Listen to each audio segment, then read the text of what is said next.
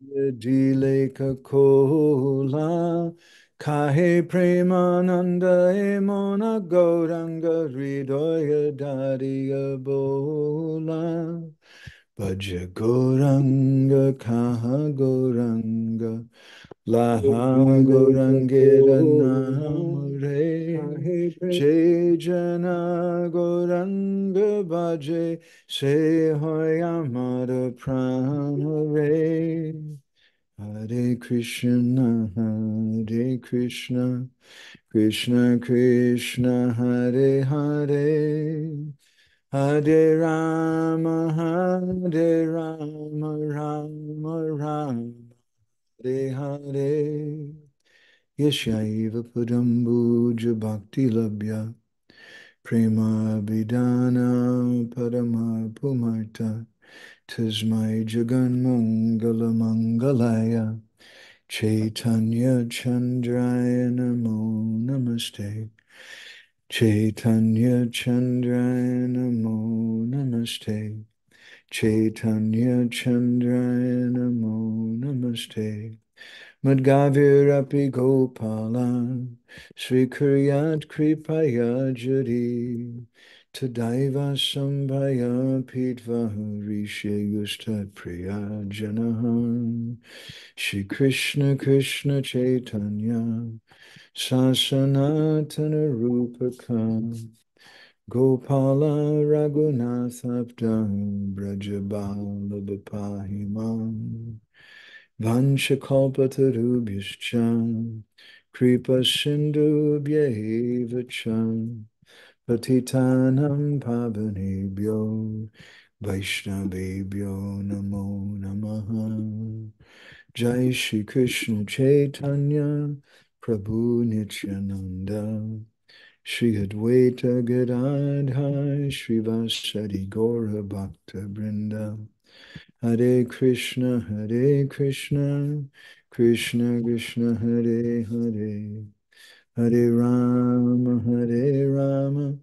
Rama Rama Hare Hare.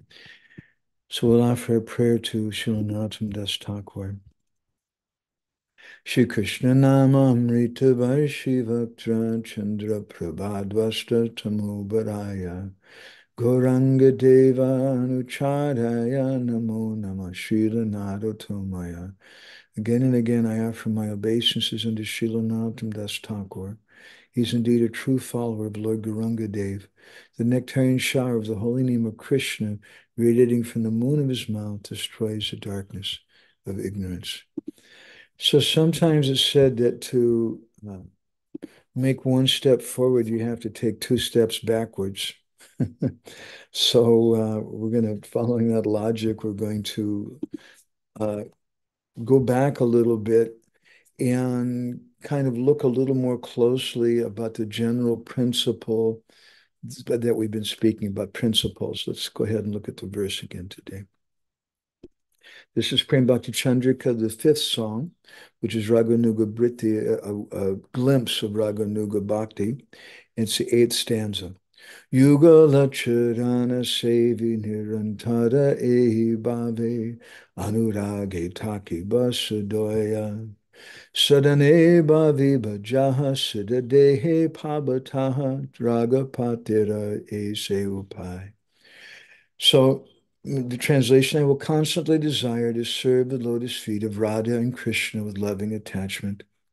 Whatever I contemplate during the practice of devotional service will certainly be achieved upon perfection in the spiritual body. This is the method on the path of attachment.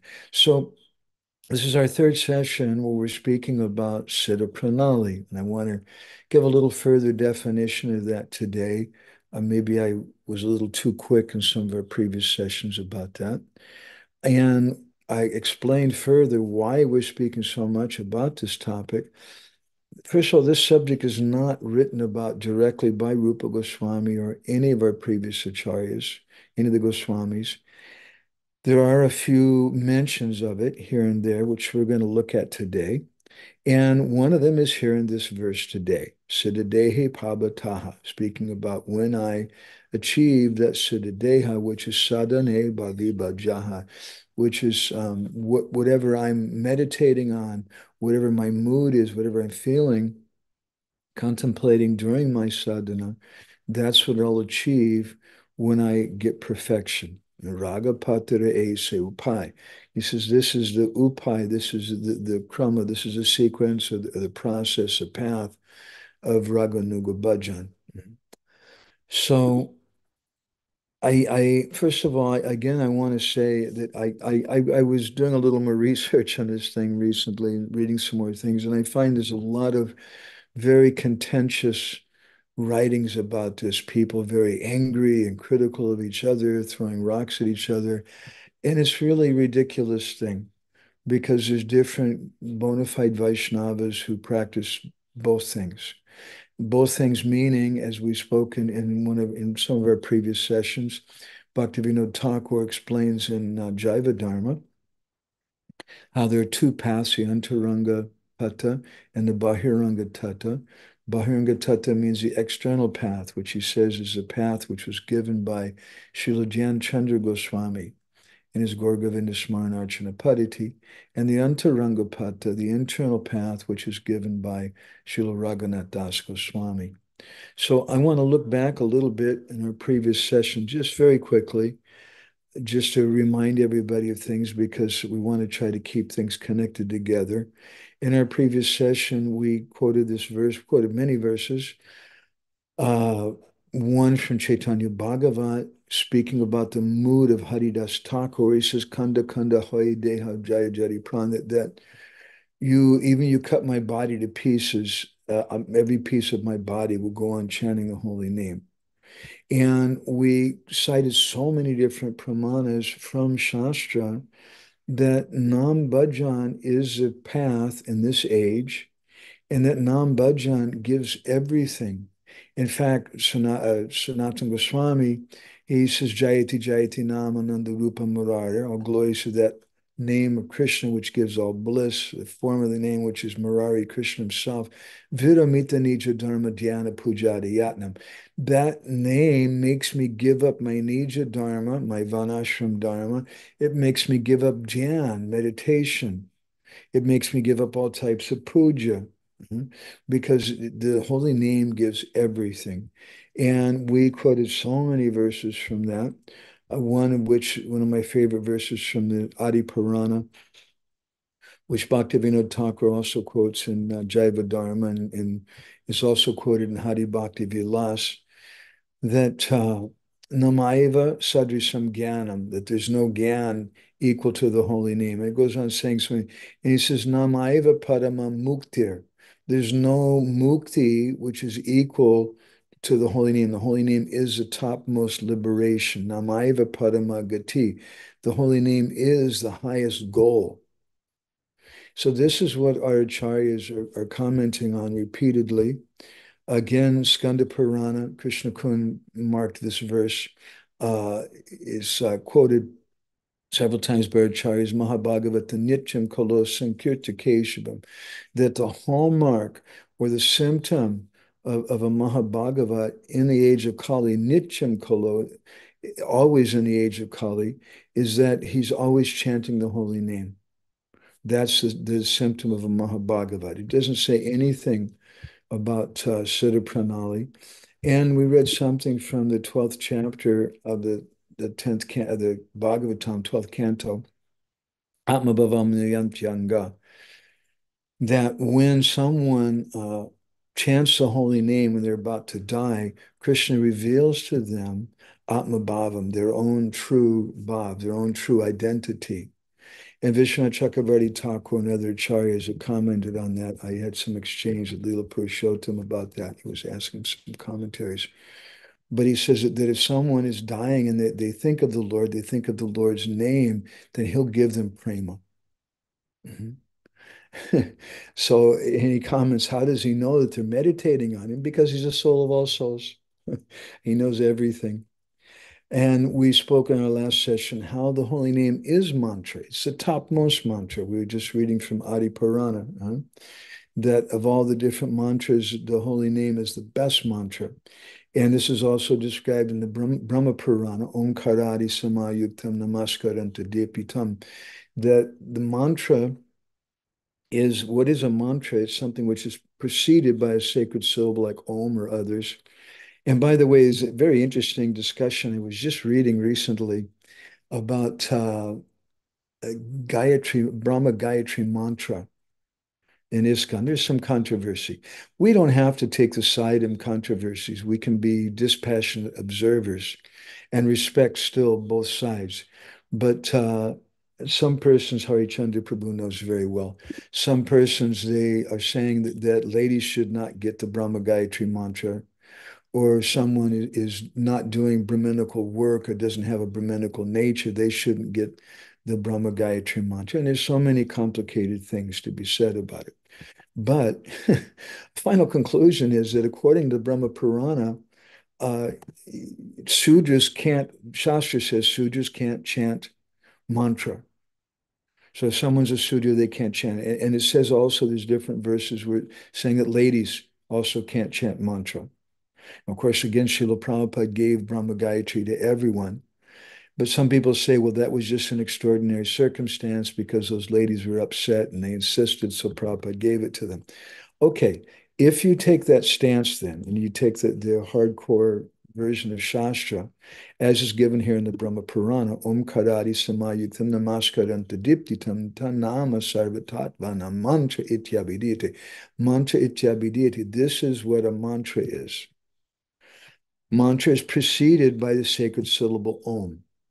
So if you insist that only someone who's born in a Brahma has a Brahminical nature, or someone who has a male gender can chant mantra, then that means that we can't chant Nama Om Vishnu Padaya because it's a mantra, it has Om in it. That means devotees can't chant Om Namo Bhagavate Vasudevaya unless they're a man or unless they have a Brahminical nature, if you want to really follow the principle. So a mantra is something which has Omkar or some other Bij mantra in it, seed mantra, and which has illuminated by some obeisances at the end, and it has a name of the Lord. And Srila Bhaktisiddhanta Saraswati Thakur, he commented that what we've gotten from Sri Chaitanya Mahaprabhu and our Guru is not an ordinary mantra, but it's a Maha mantra. And he says ordinary mantras are in dative case, and they have words like Namaha, Swaha, Swada, etc. But the Maha mantra is an evocative case. So the holy name of the Lord is a Maha mantra. And that's what's described in many different places. Jiva Goswami, we gave example from his commentary on the Jamil, and how mantra Shabdina Namokti, that mantra here refers to the holy name. And then we read so many different things because I wanted to stress that this is what are our acharyas giving?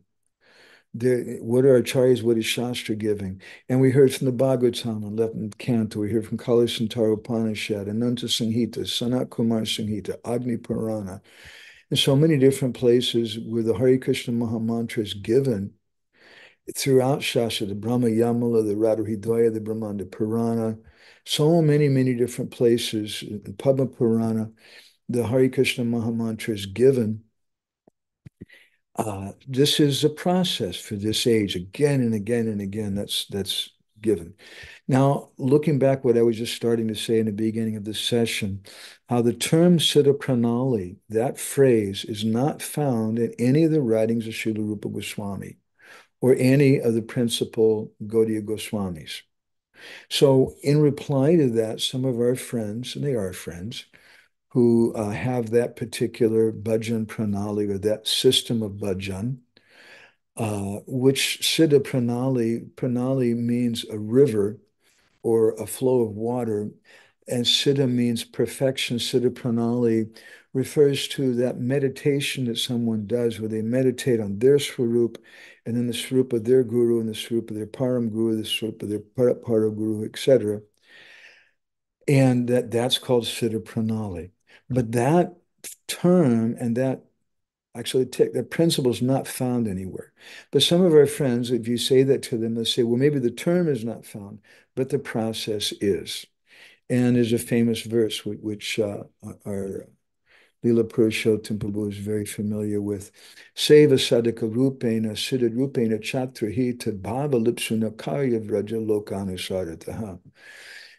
This is from Bhakti Rasamrita Sindhu. It's quoted in Chaitanya Charitamrita, that someone who's inclined toward spontaneous devotion, that they should meditate on a particular sadhaka rupena. They should meditate on a particular associate of the Lord, and they should seva sadhaka rupena in their sadhaka rup, that they should do this meditation thinking about their own siddha rup. So that's probably the best pramana that they've got. I can show you the verse here on the screen with Srila Prabhupada's translation. Again, this is quoted in Chaitanya Charitamrita Madhya Lila, chapter 22. Prabhupada translates that the advanced devotee who is inclined to spontaneous loving service should follow the activities of a particular associate of Krishna's in Vrindavan. He should execute service externally as a regulative devotee, as well as internally from his self-realized position. Thus, he should perform devotional service both externally and internally. So really, for our friends at Radhakund and other places who practice Siddha-pranali, this is probably their Mahavakya, their most important pramana that they have. But it's significant that the phrase Siddha-pranali doesn't appear.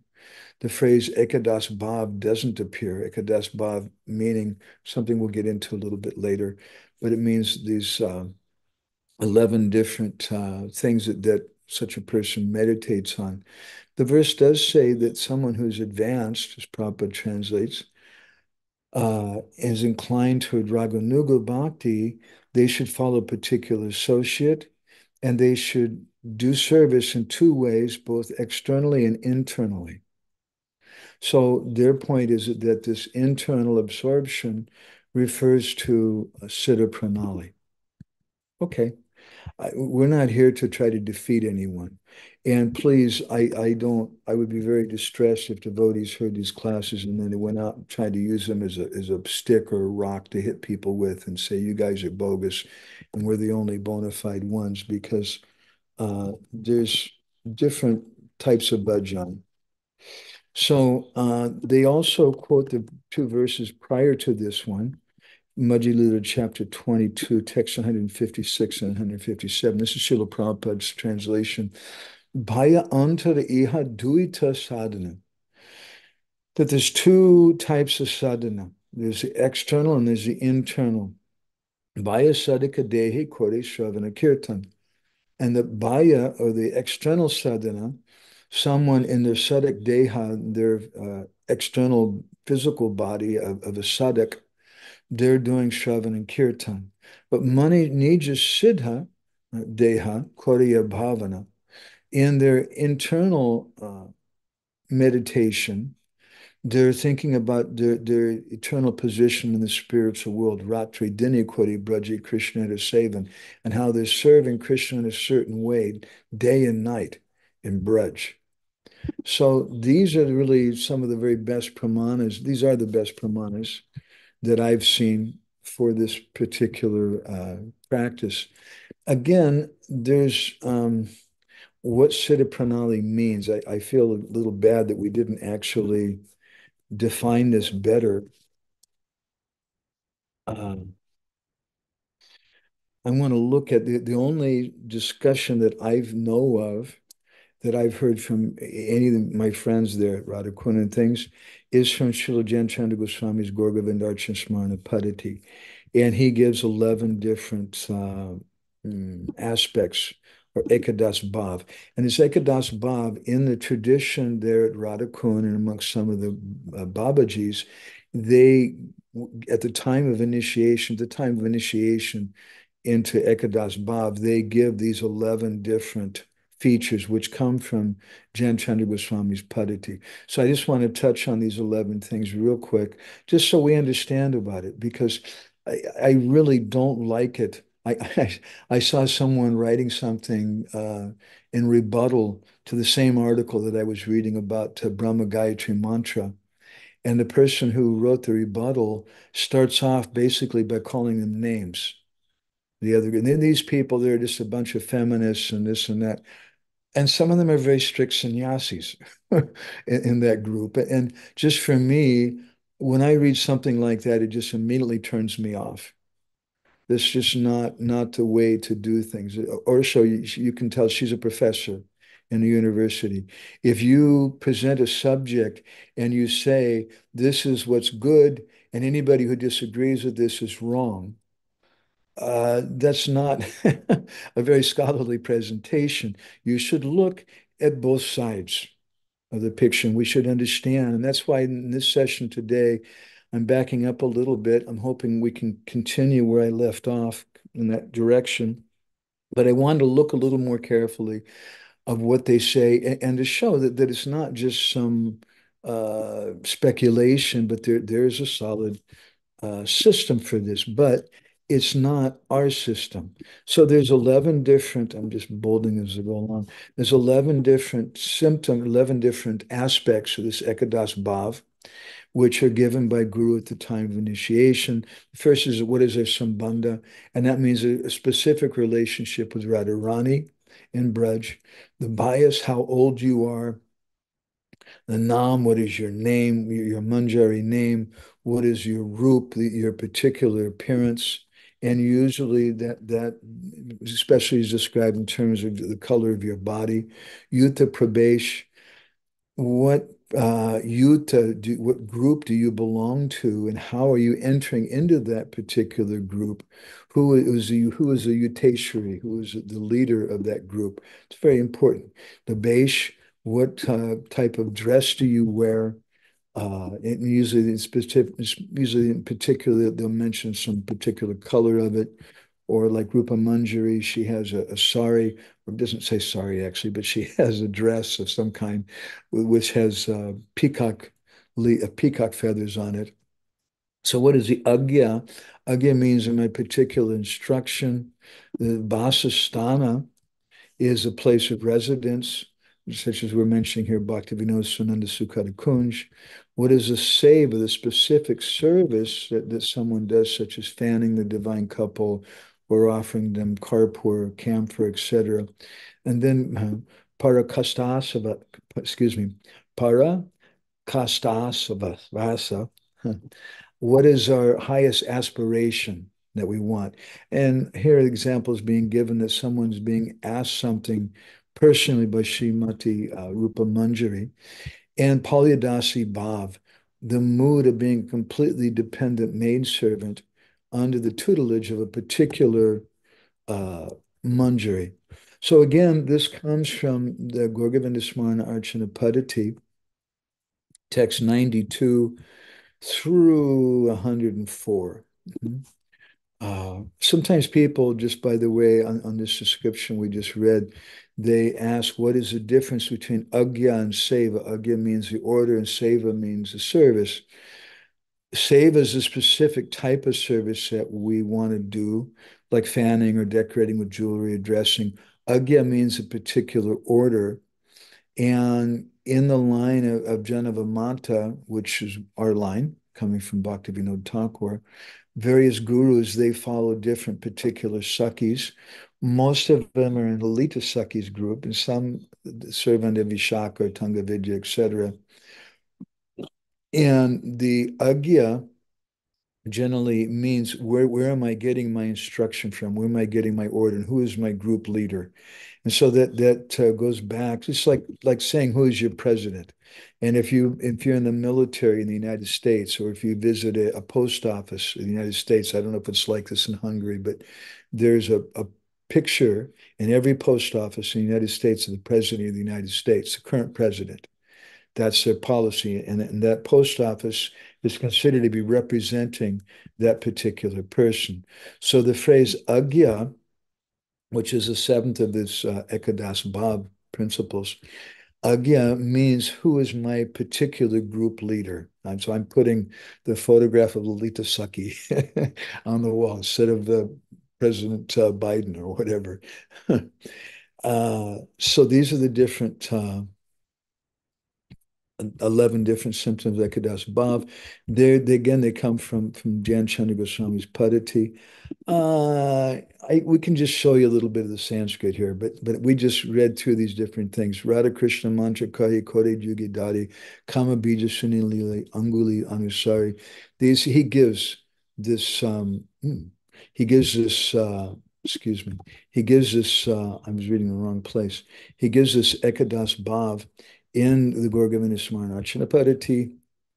And here it is. I'm sorry, I jumped ahead a little bit. Ashaiva siddha-dehasya sadananani yata kraman ekadasya prasidani lakshante. It's a typo. Oops. Lakshante Tim Manoharam. So these 11 different things are very attractive for Siddha-deha. Nam, Rup, Vaya, Vesh, Sambandha, Yuta, Eva. These Agya Seva, these 11 different things they're given by Jan Chandra Goswami in his Gorgavinda Smarna Archana Padati. Now, Bhaktivinoda Thakur had these things from Bipin Bihari Goswami. To get into another conflict, which I don't think is really necessary. Some people, they want to try to criticize, some people want to try to hold up and use Bipin Bihari Goswami against the followers of Bhaktisiddhanta, and then other people want to criticize Bipin Bihari Goswami. I don't see any reason to do that. I'm in the line of Srila Prabhupada, I follow that. But Bhaktivinoda Thakur, in a number of places in his writings, one very striking one is in his autobiography. He says that I was praying to Chaitanya Mahaprabhu to send me Guru. And then Mahaprabhu sent me Bipin Bihari Goswami. And nowhere in his writings does Bhaktivinoda Thakur say anything negative about Bipin Bihari Goswami. I've not found anything directly written in writing from Srila Bhaktisiddhanta, although there's one article one of my friends found and showed me in Bengali where the Gaudiya Math is saying some negative things about Bipin Bihari Goswami. Okay, but Srila Bhaktisiddhanta didn't put his name on that thing. And it's not something that I feel comfortable going to do. What is a necessity? Bhaktivinoda Thakur appreciated him.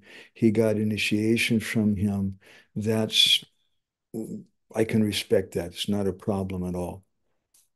So Bipin Bihari Goswami gave Bhaktivinoda Thakur Siddha-pranali, and Bhaktivinoda Thakur speaks about that, and he speaks about his Siddha Swarup also in some of his writings. There's other examples about someone giving Manjari Swarup or Siddha-deha in different literatures, but these are all later literatures. These are not the root literatures of the six Goswamis. One example is, which I prematurely went to, is in Prema-bhakti-candrika of Nityananda Das, who Gopal Bhatta Goswami gives this to Srinivasacharya. And he says, Radha Krishna mantra kahi kare yuge dhari kama bija sunanili anguli anusari. He speaks about how he gave Radha Krishna mantra, Gopal Bhatta Goswami gave Radha Krishna mantra to Srinivasacharya, and then he explained the counting of the Kama beads with his fingers exactly the same way Srila Prabhupada did and Srila Bhaktisiddhanta with devotees when they gave them Gayatri mantra. The first thing they teach them how to count on their fingers. That's what Gopal Bhatta Goswami did. He took Srinivasacharya's hand and he showed him how to count. Kama bija sunaili anguli. Anguli means on his fingers. Showed him how to count on his fingers. And then he told him that you should meditate on these mantras. You should contemplate and take shelter of them. And then he told him, Guna manjarika shraye, mani manjarika tumi, tomara yutera vivarna kahi saba ami. He said that you are Mani Manjari, and you're taking shelter of Guna Manjari. And I'm going to tell you, and he speaks to them about this Ekadas Bhava, Rupa Guna Rati Rasa, the different personalities, and what you're particularly doing. And he speaks to him about his siddha form, and how that will come. So that's an example that they give. Um, just between us, I'm not so convinced by that. So far, we've looked at all their best evidences so far, and I'm not saying that they're wrong, but if someone wants to claim superiority or exclusivity in Gaudiya Vaishnavism, that only persons who do this are bona fide, which is what some of the neophyte members of those sanghas do sometimes, it's a rather slim peg to try to hang your prejudice on, because it's not really clear. If we look at the verses from Chaitanya Charitamrita and from Rupa Goswami's Bhakti Rasamrita Sindhu, it says that you should meditate on those things. It doesn't say that you're given these things by your guru. And that's the question. We don't disagree that we should meditate on these things. Srila Prabhupada, as we spoke in our last couple of sessions, he said we should think of these things. Very advanced devotees should think of these things. But it's not, the question is, Srila Bhaktisiddhanta's question, Bhaktivinoda Thakur's question is, who has the qualification to get these things? Who has the qualification to give these things? And Bhaktivinoda's conclusion is that the holy name gives everything. So that's from our root literatures of our six Goswamis. A later literature is this Jan Chandra Goswami's Padati, and he's very clear about it. But Bhaktivinoda Thakur explains to us, interesting to me, because Bhaktivinoda Thakur has Siddha-pranali, Bhaktivinoda Thakur says that this is a Bahiranga Pata, or the external path, and the internal path is a path of Raghunath Das Goswami. And this is the path that both he and his illustrious son, Srila Bhaktisiddhanta, stressed for people in Kali Yuga. Now, again, there's a story we just read from Prema-Vilas and how Gopal Bhatta Goswami gave initiation to Srinivasacharya. But again, it says that he revealed to him his swarup, and he should meditate on different things. But it's not so convincing. This is one of the best evidences they have. If the guru is pleased with the disciple, the guru may reveal that thing. But to say that it's something that all disciples have to have, that's not stated there. Now, one other pramana that they give is from Srila Jiva Goswami's Bhakti Sandarbha from Anucheta 312. Let's look at that. Put it on the screen. Kechid astadasakshara dhyanam kodohana samoya vamsivadya samakrishta tat tat sarvam mayatvena bhavatyeta. Bhavayanti, excuse me. Some persons, while they're remembering the 18th syllable mantra, the Kama Beach mantra, they meditate on some pastimes of tending the cows and playing the flute, and they get absorbed in those things. And he says there that for myself, to obtain my desires perfection, I should meditate on that very form of a resident of Braj that my guru has instructed me in. Okay, so these are things that we all agree on. These are the best pramanas from our friends who want to stress Siddha-pranali, but we don't disagree with any of these things. What we might disagree with is just how they come to us.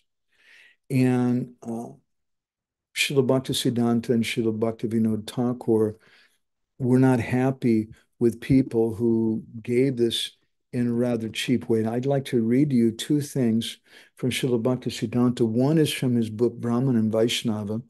And this was a book that he compiled to show that Vaishnavas are better than Brahmins. And he was also very conscious that at the time, probably most of the Gaudiya Vaishnavas at the time were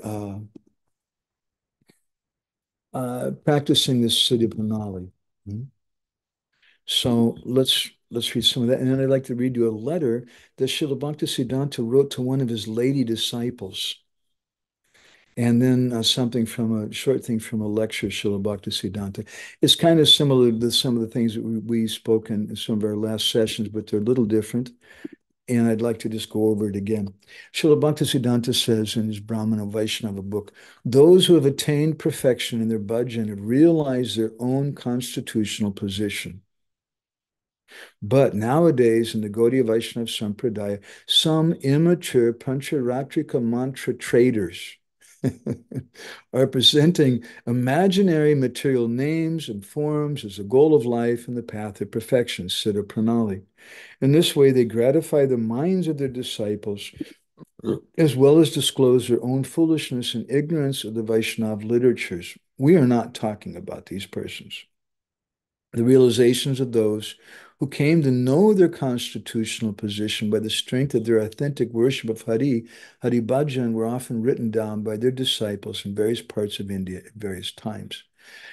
So I decided, and we had a little kind of discussion briefly, I think in our last session before, that I would prefer not to give examples of personalities in our line, in our line of Srila Bhaktisiddhanta, who apparently, and I use the word apparently strongly because that's all that we can say. It's apparent, according to my perception, who apparently achieved perfection and understood their Siddha Swarup. Mhm. Thank you, Lila Purushottam Prabhu. So Srila Bhaktisiddhanta here, he does comment like this. So he says that there were such persons, and they have been written down by their disciples in various parts of India at various times. However, he doesn't give examples. And I'm extremely shy about speaking about these things, probably a lot because of my own particular religious background. I was raised up in a fundamental, fanatical, born-again Christian church in America. And my grandmother would tell me things like, she said, and I went to buy groceries, and I took the groceries out to the car, and I was going to put them in the trunk and the boot, and I tried, and I couldn't open the door of the car, and I kept trying it, and it wouldn't open. And then suddenly, God spoke to me, and God said, "Try the trunk key, Beulah." Beulah was her name, and she said, "But I told her, God, the trunk key won't." And God said, "Try the trunk key," and I tried the trunk key, and it was a miracle, and the trunk key worked. So God has nothing better to do than to tell some crazy old lady that she should, she's using the wrong key on her key ring. Those kind of things are food for persons who have lokik shraddha, who have weak common faith. And they get really excited when there's a dream, when there's some miracle and somebody produces something and some magical thing happens. We hear some story about someone who's realized their swarup. There are stories like that. I have a god sister who my grandma said she realized her swarup. But what is the value of me speaking about that when I haven't realized that? And I can't share that realization. Even if I had it, I can't share that realization with you. It just becomes something fanatical. Mhm. So the real question, as Leela Purushottam was just pointing out, is coming down to this point here. How do we understand this thing? Srila Bhaktisiddhanta is saying that we don't disagree. We don't disagree that we should know our Swarup, that this is our goal. But how do we come to understand that? And he's a little harsh, a little strong. He's saying nowadays in our Gaudiya line, some immature Pancharatrika mantra traders are presenting imaginary material names and forms as a goal of life and the path of perfection. So that's a really strong comment. He's saying they're immature because many times they haven't realized their swarup, and probably a strong evidence they haven't is that sometimes they still have girlfriends or whatever, that they're not following regulated principles nicely. And they're pancharatrika mantra traders. They're just doing some trading, some business, and these kind of mantras, and they're presenting what? They're presenting imaginary material names and forms as a goal of life. So this is what we spoke about in our previous sessions also, kalpana.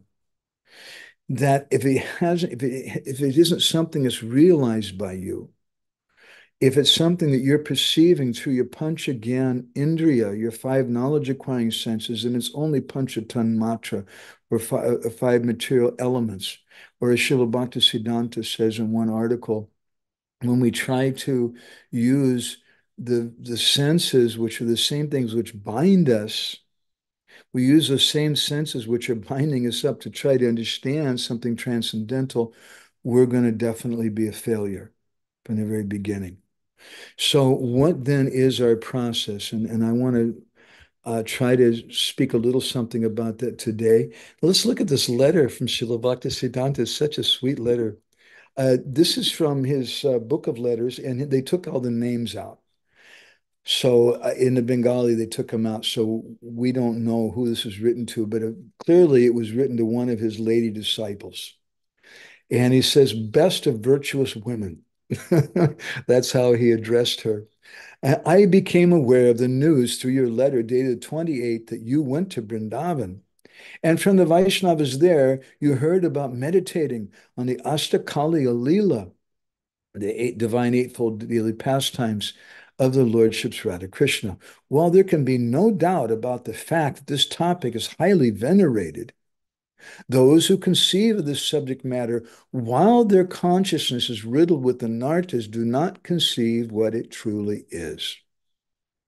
It's a similar principle. Now, we're not talking exactly about siddha-deha, but we're talking about meditation, which is the important aspect of that process. And he's saying that as long as someone has anartas, they can't conceive truly that subject matter. The subject matter is a bona fide subject, but they can't.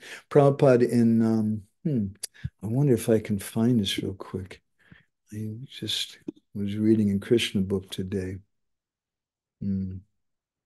Let's see here. I think it should be pretty easy to bring up. Yeah. Srila Prabhupada spoke about this. This is from chapter 46 of Krishna book.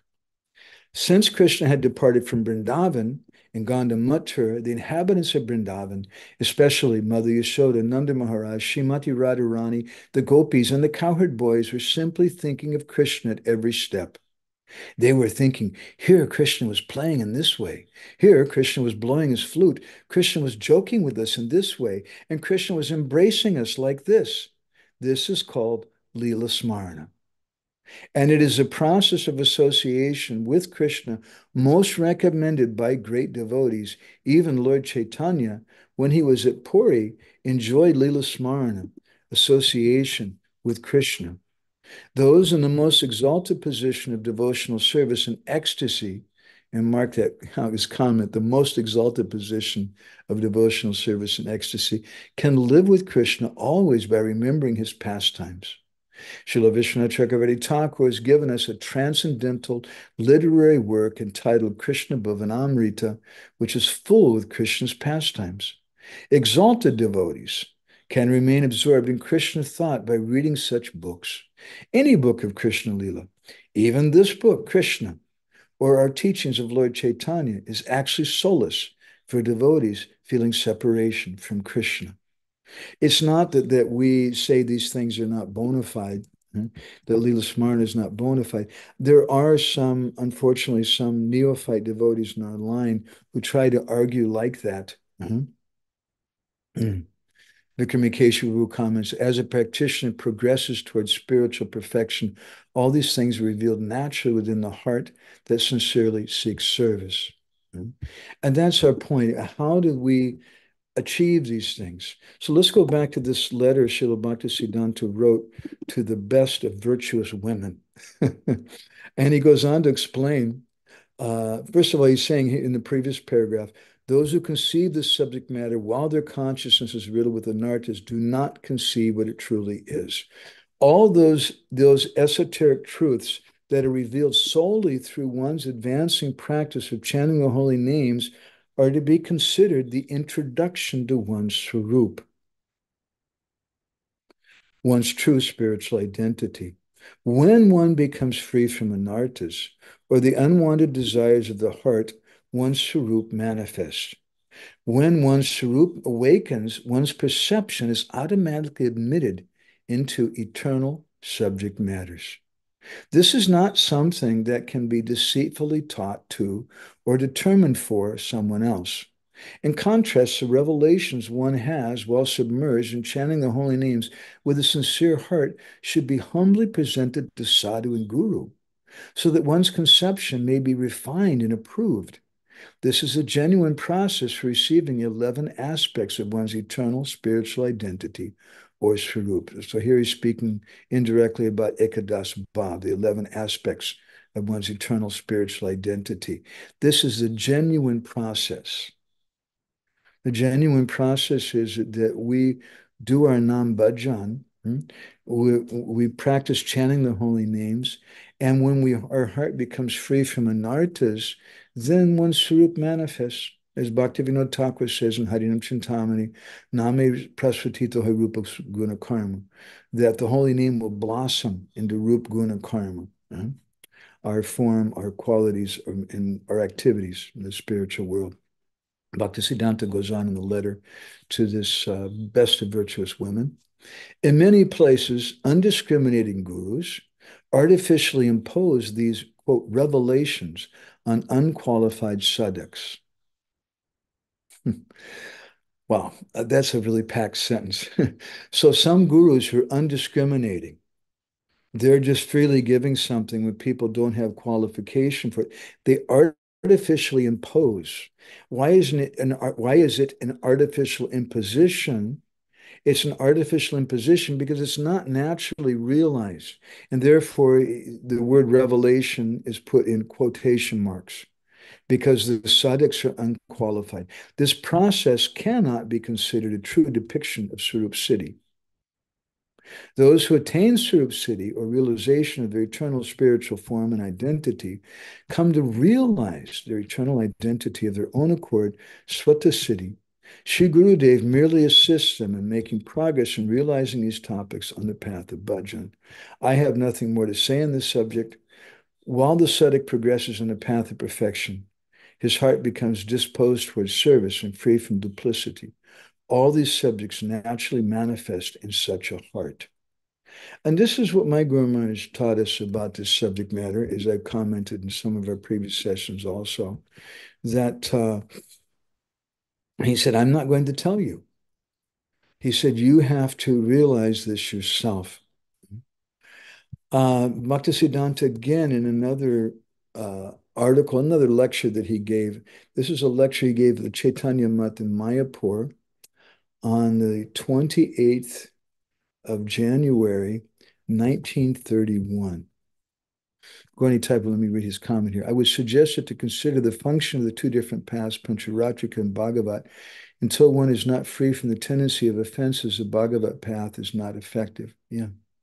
So that's why so much we stress, and I want to speak about that. I'm afraid we may have 2 more sessions on this subject, but I really want to make it real clear because and we're not just trying to have some sense gratification or whatever by going through this so deeply, but because I find it such a deeply misunderstood subject matter by devotees. I really want to just go into this very as deeply as we can. And you may want to listen to these recordings again later on, go over things again. I'll share these notes to everybody today, and you can go over those. So this is from a lecture Srila Bhaktisiddhanta gave in Mayapur on the 28th of January, 1931. And he starts off by saying that some people ask me, why don't you give Siddha-pranali? He says, however, I cannot understand how a sadhak and a siddha, sadhak means a practicing devotee, and a siddha, a fully realized devotee, can be on the same level. How can one, in the stage of sadhana that is full of anartas, cultivate the activities of sadhana that is free from anartas or that of siddhi? If someone is siddha, self-realized, and immersively reveals his swarup to me, then only can I come to know his eternal constitutional form. In this world, if you study discussion And there's so many people who give classes about active listening and how important that is. And that they do couple counseling and things. And if you go for counseling as a Grihasta couple, they always tell you the most important principle is listening. It's also good practice for brahmacharis and the ashram to listen to each other and try to understand each other. Why is that so important? It's important because we misunderstand in such a very, very gross way. I saw something a little humorous today, for a little bit of humor I can't share with you right now, but if I forget, someone can remind me. It's about a 5-minute video. It's a non-devotional video, but it serves a useful purpose in that it talks about how we shouldn't prematurely try to judge something and try to judge some person or something. And that's the problem. That's why I'm mentioning all this about Grihasta counseling, etc. We misunderstand each other. We misunderstand our husband or our wife. We misunderstand our best friend. We misunderstand our parents. And if we misunderstand them, what hope is there if I have such conditioned senses to receive something divine and to be able to realize that divine revelation of my eternal spiritual nature, or for someone who's in a similar conditioned state to be able to give such a thing? They can't even have a proper conversation, according to psychiatrists and counselors in the world today. Such a person cannot even have a proper conversation.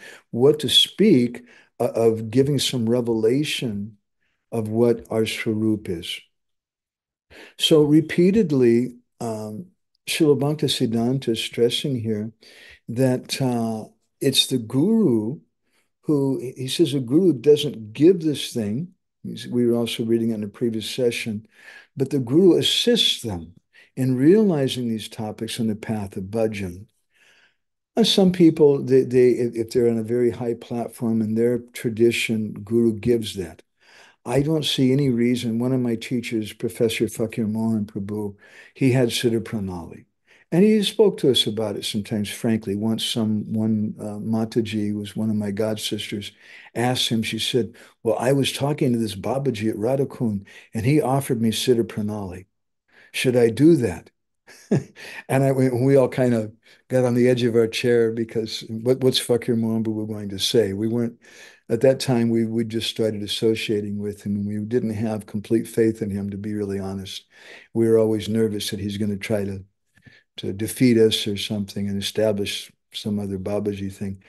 And he said very simply, he said, it's a bona fide thing.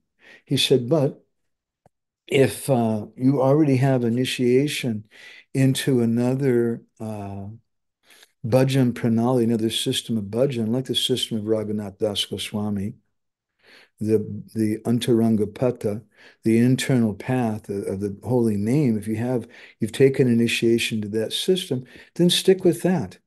If you, he pointed out, if you take some other bhajan pranali, then you're doing offense to your guru. In effect, you're giving it up. And I'm personally not saying that all the Babajis and all the persons who practice siddha-pranali are all demons, they're all sahajas, they're all wrong. I don't like that kind of mentality. Sometimes in some places, Srila Prabhupada, in kind of a broad sweeping way, speaks like that. But the fact is that Bhaktivinoda Thakur had that. As we were just reading, Shyamananda Prabhu had that. There's different acharyas in our line who have that. We're not against it. We just have our own particular system. And I want to follow what my Gurudev has given me. So there's a necessity to hear from Sadhu Guru. There's a necessity to hear about Sadhu Guru. And this is a principle which is spoken in the Bhagavatam. Let's look at this. This is Bhagavatam 3:13, chapter 13, text 4. Shutasya pumsam suchira shamasya nam anjasa suribhya idito rita tad gunan ashrun tad gunan ushravanana mukunda padara vindam hridayeshu yesham. I feel I'm butchering some of the Sanskrit today. Fakir Rambu sometimes used to have me read some of the Sanskrit, and if I didn't pronounce it correctly, I would really get chastised like anything. Anyway, he says, persons who hear from a spiritual master with great labor and for a long time must hear from the mouths of pure devotees about the character and activities of pure devotees. Pure devotees always think within their hearts of the lotus feet of the personality of Godhead, who awards his devotees liberation. Prabhupada, in his purport, we'll just read a little bit from the purport here. Transcendental students are those who undergo great penance in being trained by hearing the Vedas from a bona fide spiritual master. Not only must they hear about the activities of the Lord, but they must also hear about the transcendental qualities of the devotees who are constantly thinking of the lotus feet of the Lord within their hearts. Worship of the devotee is more potent than worship of the Lord. It is therefore the duty of the transcendental students to hear of pure devotees as explained by similar devotees of the Lord, because one cannot explain about the Lord or his devotee unless one happens to be a pure devotee himself. Sometimes I tell this story, please forgive me if you've all heard it so many times. Once I met one senior devotee. He was one of Prabhupada's very most senior disciples. And he was speaking in a very negative way. And he was saying that he told me there's no bona fide sannyasis in ISKCON. None of them are chanting 16 rounds. He says, I know. I used to be a sannyasi and I wasn't chanting 16 rounds. And when he said that, it hurt my heart a little. And I spoke up in kind of an impudent way, please excuse me. And I said, well, uh, I, I beg to differ with you. I know at least one bona fide person in Prabhupada's mission. He says, yeah, who? And I said, you. And he literally took 2 steps back because he thought he was going to do some judo or something. I said, what do you mean? And I said, well, if you can say that there's no bona fide persons, it means you must be a bona fide person. As Srila Prabhupada says here, one cannot explain about the Lord or his pure devotee, he's speaking unless one happens to be a pure devotee himself. So this is a very important thing. We want to hear about devotees. We want to hear about pure devotees, but we want to hear about it from pure devotees. I can tell you, as we were mentioning in a previous session, that there was such and such Muslim tailor who had a dream, and in his dream, the deity came to him, and Krishna said that you should get your daughter married to such and such person. And he went to the temple and told him, I saw some book like that. I don't know if the person who wrote the book is such a pure devotee. I doubt very seriously that Muslim person is such a pure devotee. What is the value of that? And someone may say, well, it gives people some inspiration and they give donations after that. That's okay. That's good for people with Lokik Shraddha. But Prabhupada in his purport is saying that we should do great penance in being trained properly. And we should hear properly from pure devotees. So my grandma Prabhupada used to say sometimes, he said that you just repeat what you've heard. We may not be pure devotees, but if we repeat purely what we've heard and we don't speculate, and that's why I don't like stories like these things which my Guru Maharaj didn't speak in class or Prabhupada didn't speak in class. I'm very shy about those things. Otherwise, I would prefer to speak Shastra. Mhm. So let's look at Vishnu Chakravarti Thakur's Sarta Darshini commentary on this verse in Bhagavatam. Vaishnav Katha Shravanam Vina. Without hearing Vaishnav Katha Shravana, without Vaishnav Katha Shravana, hearing topics about the Vaishnavas, Vina, without that. Then he says, Vidu Samapi Vidya Vifala, that your knowledge, if even you may be a Vidya, you may be a very, very learned person, Vidya, you may be a learned person, but your Vidya is Vifala. It's useless.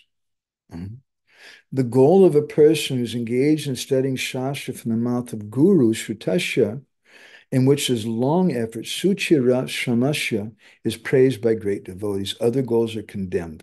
What is that goal? It is hearing and chanting of the qualities of persons in whose hearts exist the lotus feet of Krishna. Now, I'm using this as kind of an introduction to our next contemplations on this subject, which is the importance of hearing from Sadhu Guru about our taking shelter of Sadhu Guru and getting the mercy of Sadhu Guru. By having that, then we can understand all these things. But if we just try to speak about it in a popular way, in a public way, it doesn't work the same. Let's look again. I'll finish with this quote from Bhaktivinoda Thakur's fascinating story called Prema-bhakti-candrika. Prema-bhakti-candrika is it's a story about some yogis who became pure Vaishnavas. It's a long story. And in Prema-bhakti-candrika, in the 10th chapter, you call different kirans or different rays. Each chapter is called a kiran. He speaks about how someone, this great Vaishnava, was going to speak about Radha Krishna Leela. And he says, but Rupa, if I speak about this thing, Sabha, in this public assembly, then because there's people here who are anadi karya, pakshe, who don't have qualification, Vishesha Mangala Hoiti Pari, then the result may be Vishesha Mangala. It may be inauspicious. It can be harmful for them.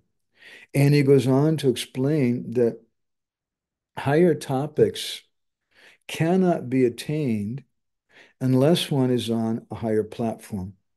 Just like higher knowledge gradually arises in all scientific literature, likewise, confidential truths are attained in devotional literatures by proper qualification.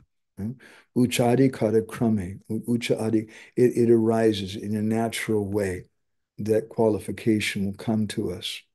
So we should practice what Rupa Goswami describes in Upadeshamrita, utsahanishchaya dharyat. We should be patient and enthusiastic and confident that this is going to happen, and I'm going to get this thing, but it requires some patience.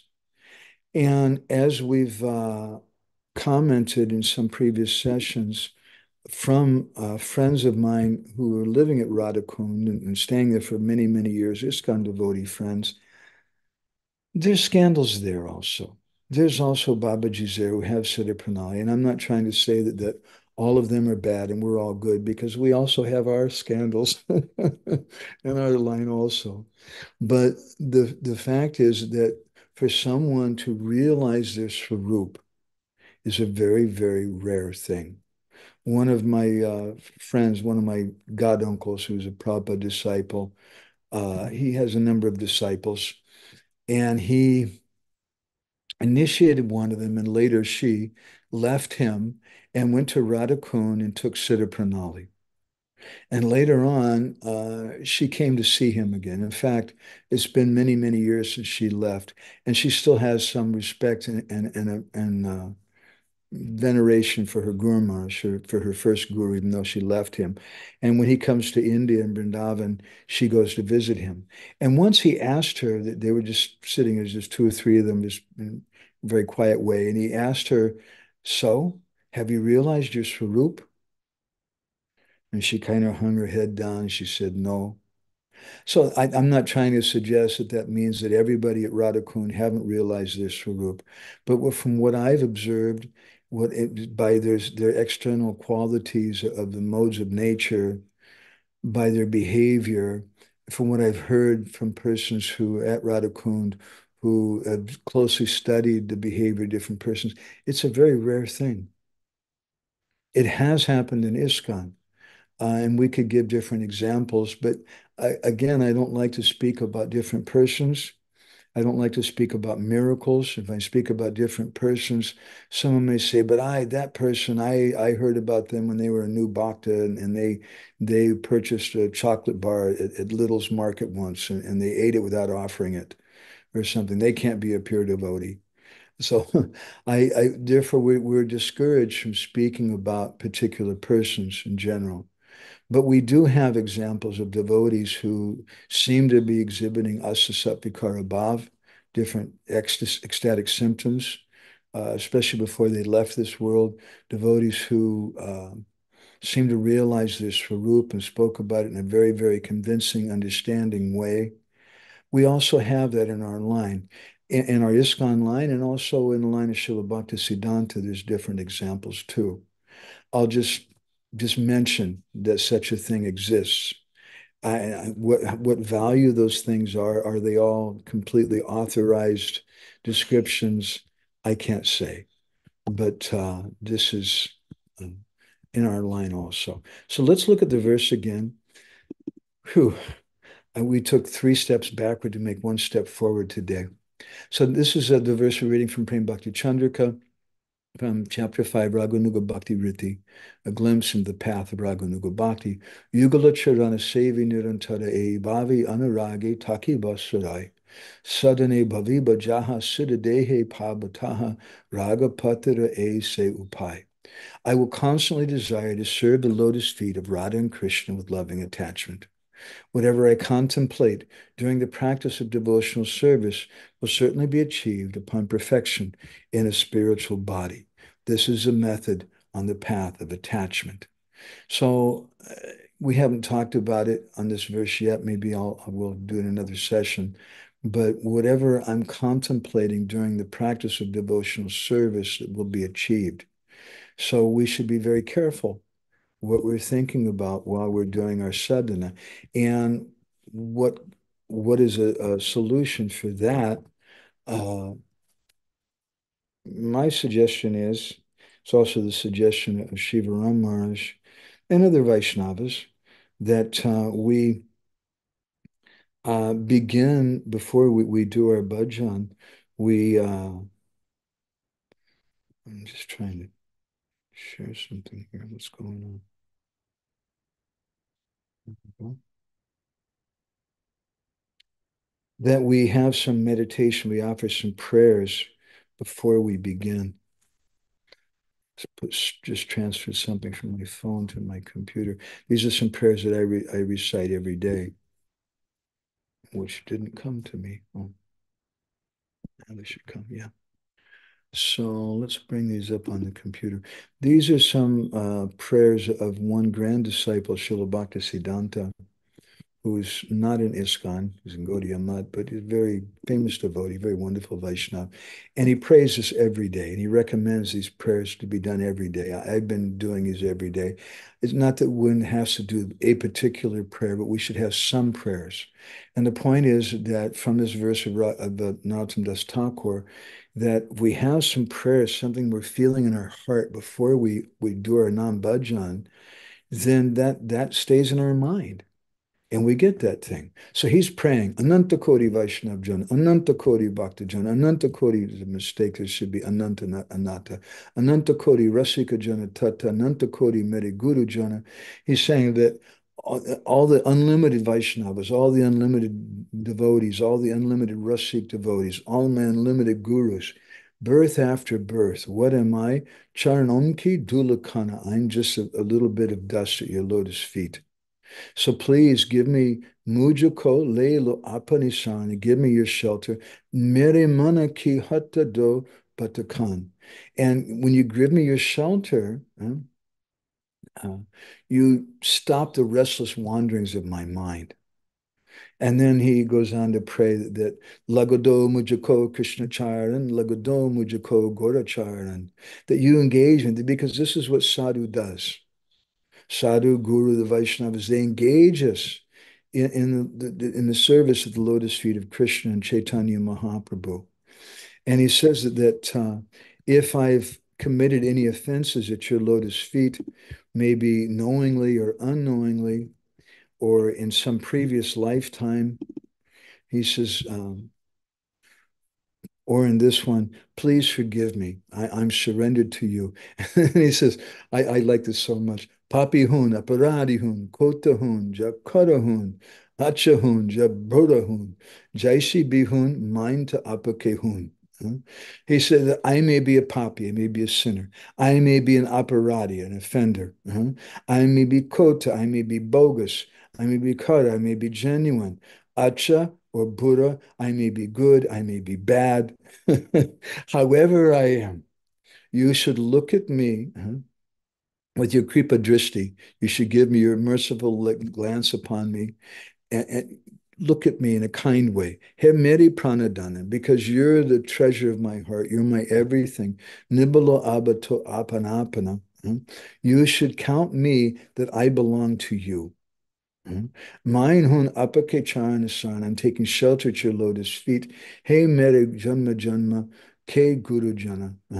You're my master's birth after birth. And the author of this describes that if someone utters these prayers every day before chanting Harinam, he will certainly develop taste for Harinam and also receive the mercy of innumerable Vaishnavas. And this is an introduction to our next session. That this is how our path, our process is to chant the holy name, but not just chanting the holy name. Chanting the holy name is service to Guru, and chanting the holy name with the mood of Trinadapi Sunichena. And if we chant in that way, in a very, very humble way, then we'll get a taste for the holy name and we'll receive the mercy of the Vaishnavas, because these two things are, you can't separate the two of them.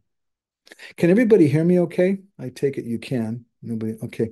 I didn't use my normal mic or my normal camera today. I was a little late, so I forgot about that. So let's go ahead and stop there. Um, raise your hand. Would anybody like these prayers that I just recited? Okay, so Subal Sakaprabhu, are you in our WhatsApp group? Our Pride Prashna WhatsApp group? No, and I wanted to ask your permission to join. Hare Okay. Krishna. Thank you very much. Lecture. I have to do that. And Krishna Kun, don't let me forget. I'm very forgetful. So I'll post those in our WhatsApp group, but first of all, I'll add Subal Sakaprabhu there. Okay, so very, very nice prayers. Actually, I posted them some time back, but I didn't really say anything about them. These are written by Aniruddha Prabhu, who chants 3 lakhs a day. He's a grihasta. He was working a job as an engineer for the government and chanting over 1 lakh a day for like 50 years. And then he retired and started chanting 3 lakhs a day. And he's a very, very amazing Vaishnava. Bhakti Vigyan Maharaj sometimes goes to visit him and other personalities. He's a great personality. Anyway, he wrote a nice book about the holy name, and this is his introduction to it. So a lot of things today.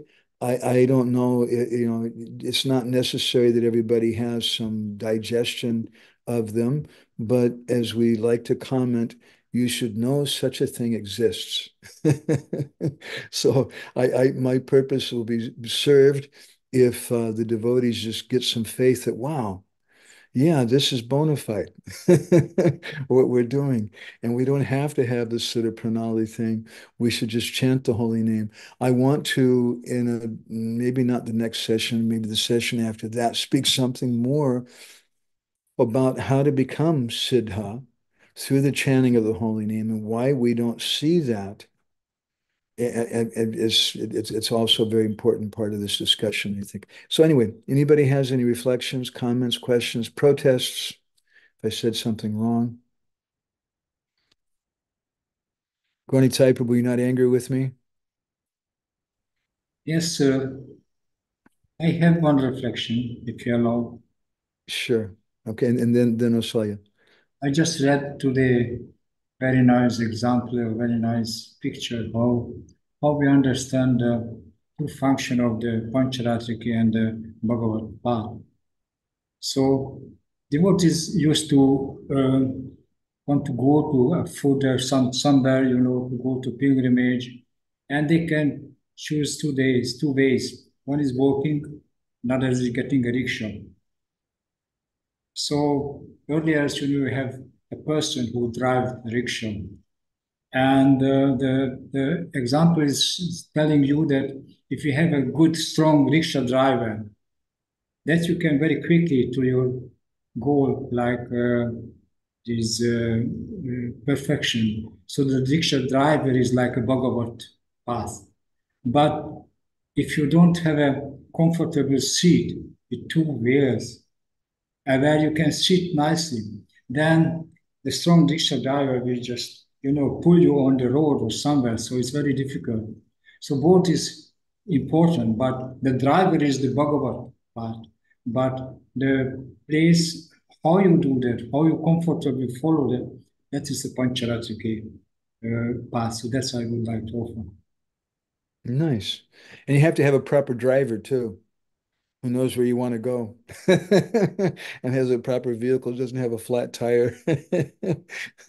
That's really beautiful example. Thank you very much, Fuji. Or Salya, you want to comment something? Yes, thank you very much. I would like to say thank you that it was so inspiring, both the last and this session, actually every sessions, but uh, however, you mentioned that talking about the holy name is something very basic, but it was really so important, and I feel that it is important. And any of my misunderstanding was gone, and I feel that I am supported to just take service and do the bhajan, and that's all. And everything in due time will be appeared, and that's all. I do not have to make more efforts and like struggling in these issues. Just take it easy, of course. in I mean it in the right way. Good. You're the professor. You don't know, she's a professor at the university in Debrecen. She teaches there. I find a lot of times in teaching, both my parents were teachers in the university, and there's a principle sometimes, some people, and honestly, I don't mean to be disparaging or negative, but I think they're people who mostly are not very good teachers and they don't really know the subject matter so well themselves sometimes. They think, oh, we have to just treat everyone like babies and tell people you can't understand this, and we just speak to them in the simplest, like childlike way. But I find there has to be some encouragement. And if you just speak in a very, very simplistic way, then people sometimes they don't have faith. So actually, this path of the holy name of Nam-bhajana, as we're going to show more in the next couple of sessions too, is very, very deep, is very, very esoteric. And maybe most devotees don't choose to speak about it, and someone may find fault with me for speaking about it in this way, but I don't, I'm doing it in the spirit, not that I think that I'm qualified to speak on it or that everyone here is qualified to hear, but in the spirit that if we speak about this thing, it will give us faith. That we'll understand, oh my God, there's something to it. Instead of just saying you should chant Hare Krishna, and devotees say, people ask, why should we chant Hare Krishna? I saw a discussion today, and someone said, because you'll be peaceful, you'll become happy, you'll understand the goal of life. And I and I thought, man, the hell with that. Or just become happy. What does Shastra say? Our acharyas don't speak like that.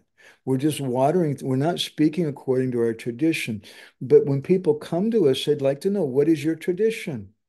Well, this is what our acharyas say. And yes, this is very deep, it's very technical, but we would try to explain it in a way you can understand it. It's important. I think that's a very important principle for teaching. I'm just thinking of teaching when I see you.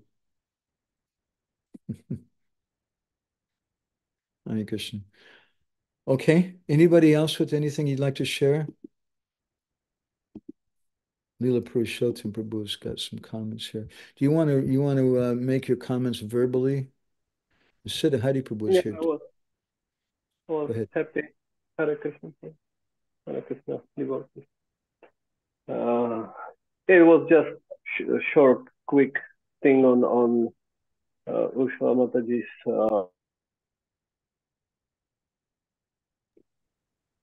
I really like how you put it, that actually this internal path is like very deep and esoteric, and we shouldn't look at it that is just a simplified version of bhakti for the neophytes or something like that. Or we should rather learn to appreciate its depth and profoundness and my God, there's You there's a know, lot to cover within the Nam Tattva and then within the realization that the Nam-bhajana carries with itself.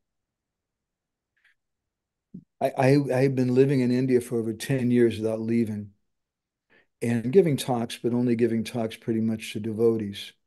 And then one year we left India and we went to one city, big city, and they were having a Rath Yatra. And the devotees asked me to speak for 45 minutes. You've heard me tell this story before, but it would really give me a deep realization. And I was watching because all the other entertainment things on the stage are like 10 minutes or 5 minutes, and they gave me 45 minutes. And I'm looking at the audience, and there are people with beers in their hands and cigarettes, hamburgers, their arms around what clearly were not their wives. Paying some money. And I'm thinking, what can I tell these people? And when I got on the stage, I did not speak down to them. Whereas one of the previous speakers on the stage told them, he said bluntly, he said, you can't understand this. This is very high. You can't understand it. So instead of speaking, and I saw they just started leaving practically as soon as the speaker said that. When I got on the stage, I immediately, the first thing I did was offer respect to them as being very cultured and educated people with a very artistic background, which in that particular city, there's some background of art and things. And I said, I'd like to tell you something very artistic and philosophical. And I spoke about it in that way. And for 45 minutes, nobody left. And I don't know, I can't tell you for sure if anybody in that audience really got any benefit or not. I don't know. But I've got.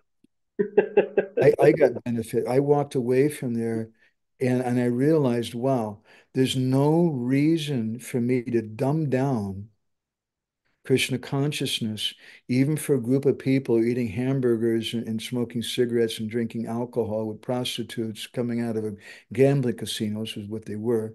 There's no reason to dumb it down and try to present it in a way. Let me just be in my culture, but try to talk to them in a respectful way. They'll listen, and it's always worked for me since. And I don't. We don't exactly always speak about these kind of things. We don't talk about Siddha-pranali at the Sunday feast program. But still, we can discuss Nam Tattva. We can discuss that also. Okay, I wanted to like one thing. What came to my mind, I was really happy. I mean, you mentioned it because you know me so well.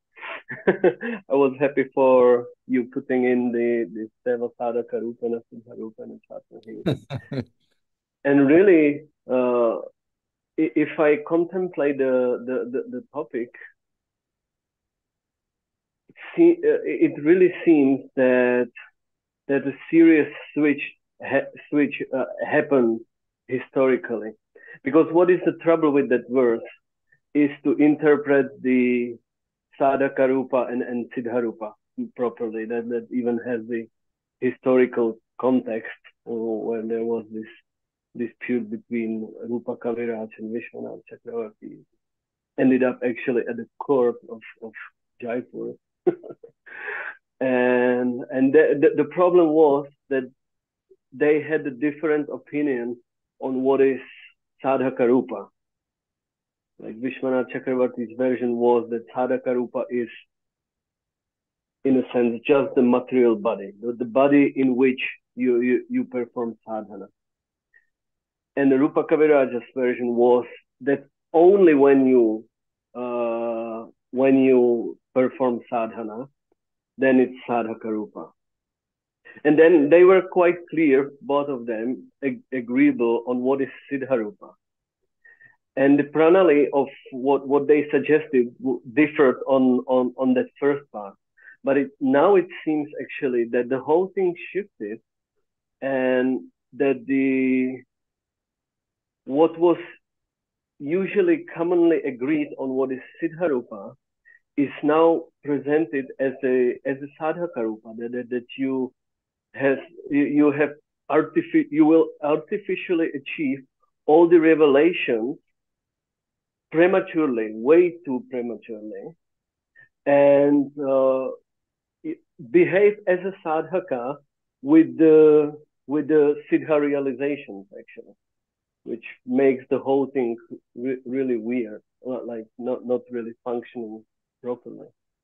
So that was one thing, and connected to it, when I was like thinking a little farther, I would really love to hear some elaboration on how would we bring into connection these terms like seva krupa, sadhana rupa, and siddha rupa with the terms mantramai upasanam and varasiki upasanam. It might be just my I'm over thoughtful, but it seems that there could be some clue to it, because it sounds like that Ashtakalya Lila Smaran Bhajan, what if we would claim so, if we would say that that's proposed sadhana of the Babaji line, rather, it sounds to me rather like being much closer to Svarasiki Upasanam, which on the other hand we have much more closer connected with siddha, with perfection. It's not really like but I'm not clear on these terms. Like I went through them when you let me know where to read about them in Bhakti Sandarbha. So I went through that text, but it for me it would require much more information on how to grasp these two terms, like mantramaya upasanam and svarasiki upasanam, to really see the context of how is it projected into the devotees' practices, because that could be in We lost your sound. Okay, you're back.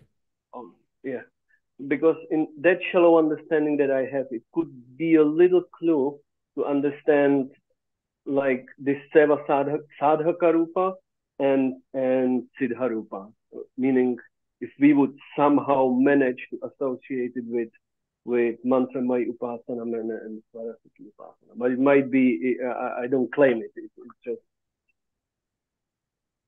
I want to think about it. Send me, it's a good question. Thank you, Prabhu. Sometimes good questions are better than good answers, even because they make us think.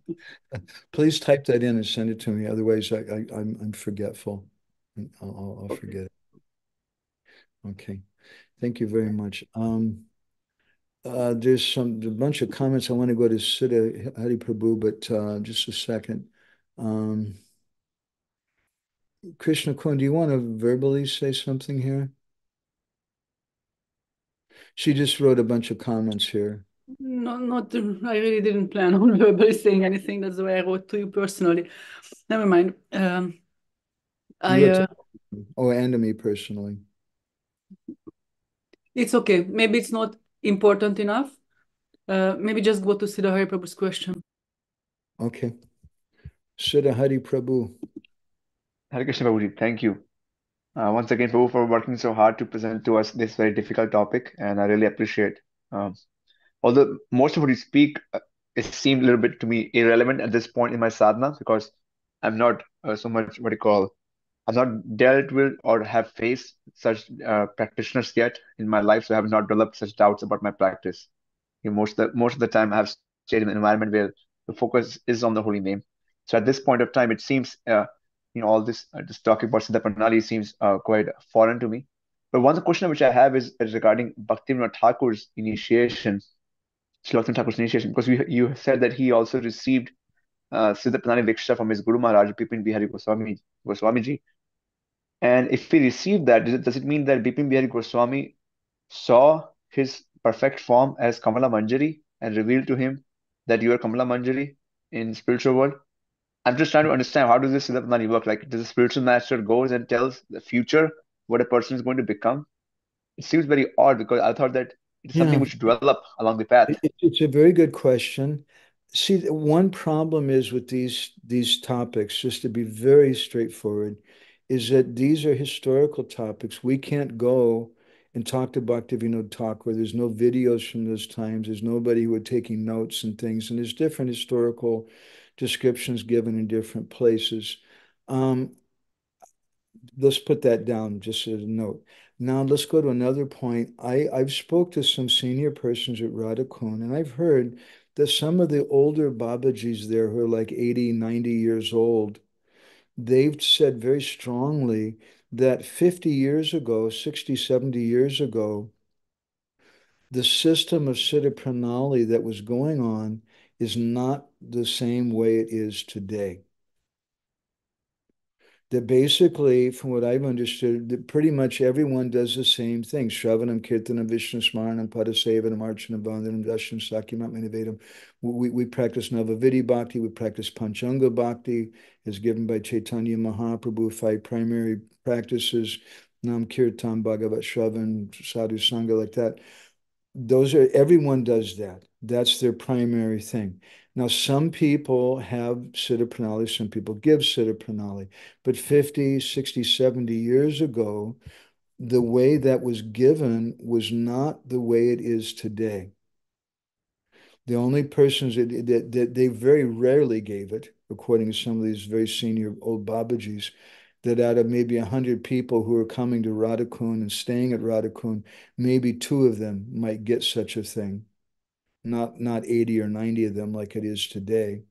And only those persons who had been chanting like 1 lakh or 2 lakhs a day or more for many years and shown themselves to be very, very serious.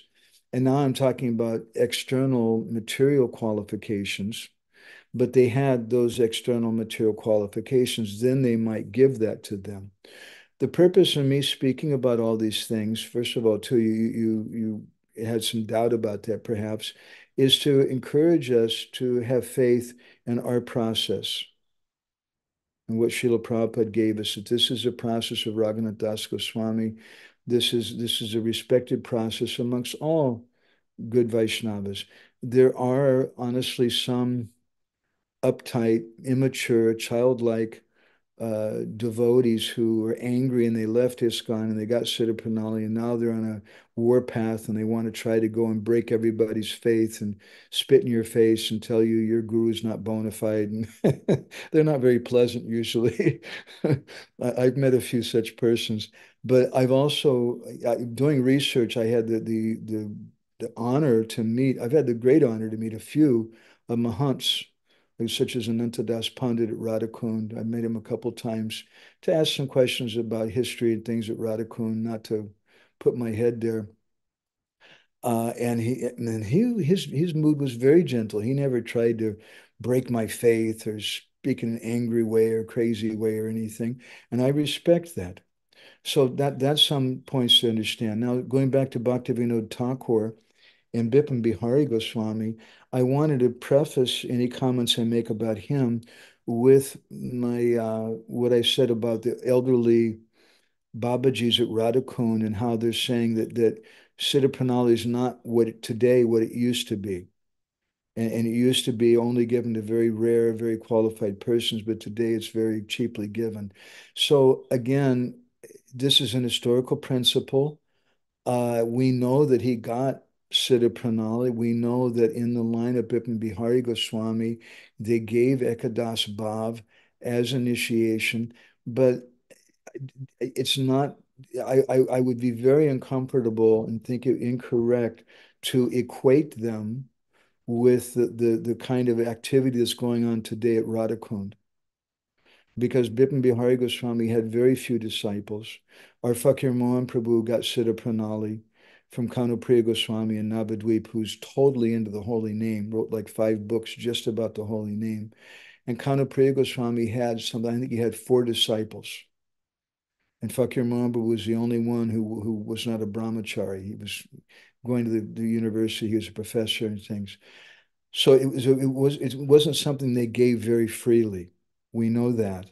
And what level, the point Srila Bhaktisiddhanta and Bhaktivinoda Thakur are making repeatedly is that there should be qualified persons who give this thing. Now, how it's given, that's another thing. We say they say it's a siddha-pranali. It's a pranali. It's a river or flow of different siddha mahatmas, and your swarup and your guru's swarup and your param guru and your para guru and like that. But we say basically the same thing, only Srila Bhaktisiddhanta says that it's not that the guru is going to bring you in one day and sit you down and say, Siddha Hari Prabhu, you are Bhuta Manjari. You are this or that, and your color is black. And it's not that that's going to happen with it, but he's going to help you through the process of chanting the holy names to realize it. And interestingly, from what I know of the current day Babajis at Radhakund today, and I'm just trying to speak in a very broad-minded, open way about this tradition in our line. From what I know about today's current practice at Radhakund and other places, it's not so fixed. It's not that the guru just brings you in and says, you are such and such manjari, you are this and this. Maybe some of that goes on, but more likely the disciple sits down, even today, although it's much more cheap today than it used to be. But even today, when things are cheaper, the disciple will sit down and say, Guru Maharaj, I really like Krishna's pastimes at the end of the day, or I like his pastimes in the middle of the day. I like his pastimes with Vishaka, or I'm attracted with this particular pastime. And the disciples speak like it, and they work it out together. Now, it still may just be some imagination in their mind. It's not something which is divinely realized. But even today, this is how it's given, that is something they work out together. And Srila Bhaktisiddhanta says something a little similar. He says that the guru doesn't give it, but the guru helps the disciple.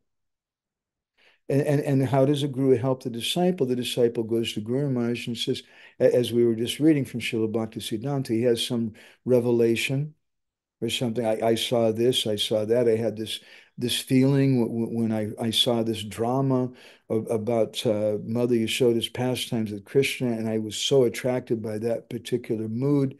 And I just want to tell you, and you don't tell that to everybody.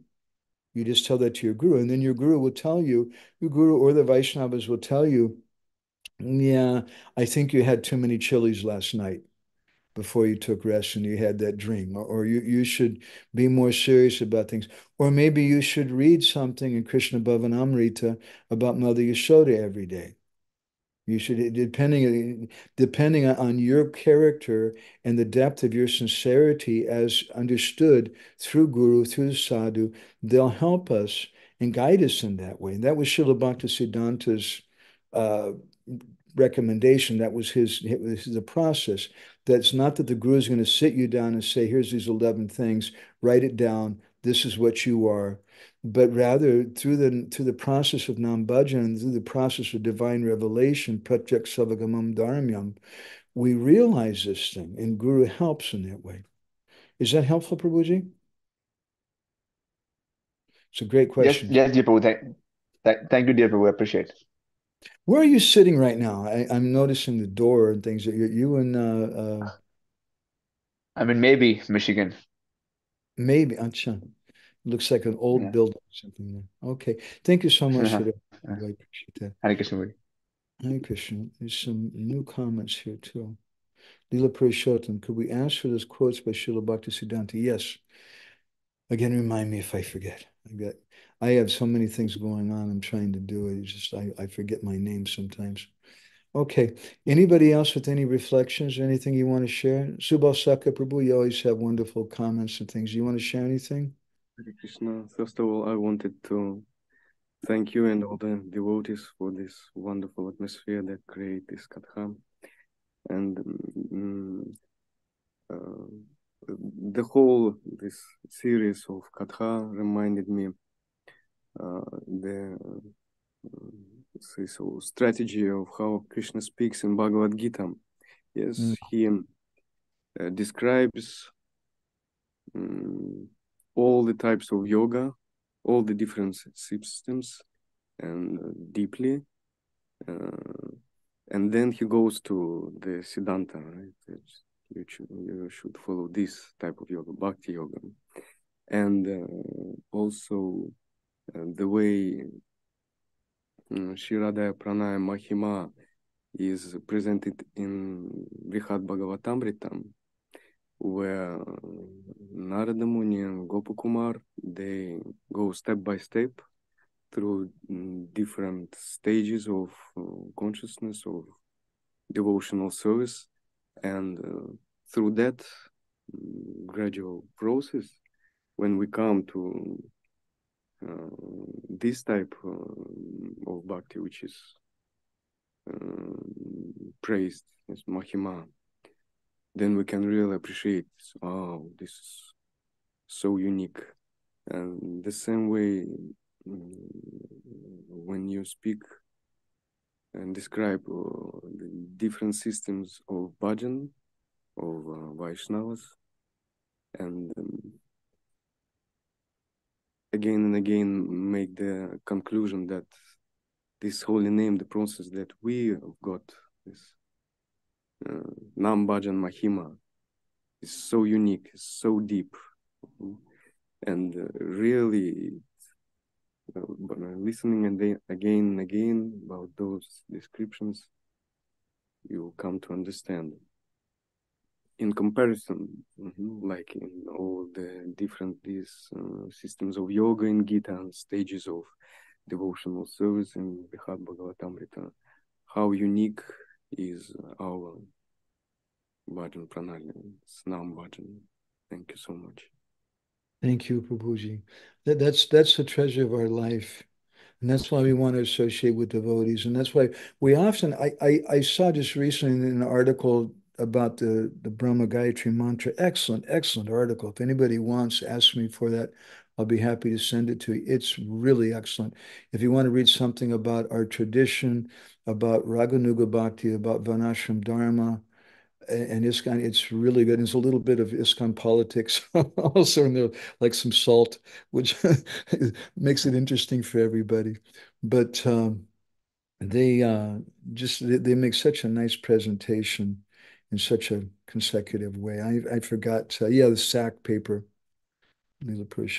I got distracted from what I was going to say to you, Subal Saka Prabhu. Thank you very much. I was just appreciating how, in association with devotees, we can relish these things, but it has to be like-minded association. Sometimes devotees, they become angry and they say, oh, I went to the temple, I got initiated, ISKCON's all bogus, I got a cheater, they stole money from me, this or that.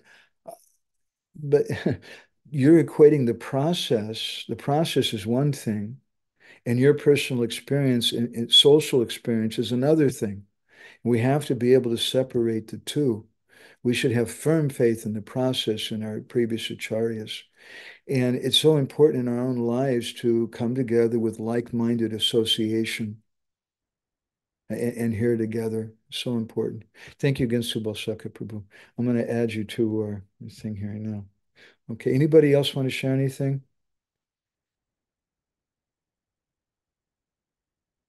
Okay, so we'll go ahead and stop there. Lila Purushottam, yes, the sack paper. You've got that one, right? Right, Lila Purushottam Prabhu? Yeah, it was good. It's in the check. Brilliant. It's really brilliant. It's amazing. One thing I really appreciated so much about that paper, in fact, it made me want to cry, is the fact that they spoke to so many different Vaishnavas, from Goswami Paribars, from Babaji Paribars, from Gaudiya Math, from this and that. It was very, very broad-minded. And what is your conception of the Brahma Gayatri mantra, and how is it given, and like that? And it was really, really good. Siddha, Lila Purushottam, do you know when that paper came out? I don't know, What? it might be 2 years old or something like that. It's Yeah, not it's so been a little old. bit now. Not so old. Quite actual still to the discussion on the topic. Yeah.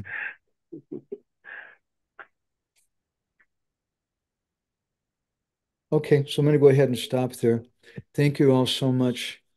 Srila Prabhupada ki, Samaveda Bhakta Bin ki, Gaur Premanandi Hari Hari Bol. Vanchakalpadrubhishcha kripa sindhubhyevacha patitanam pavanebhyo vaishnavebhyo namo namaha. Nandakoti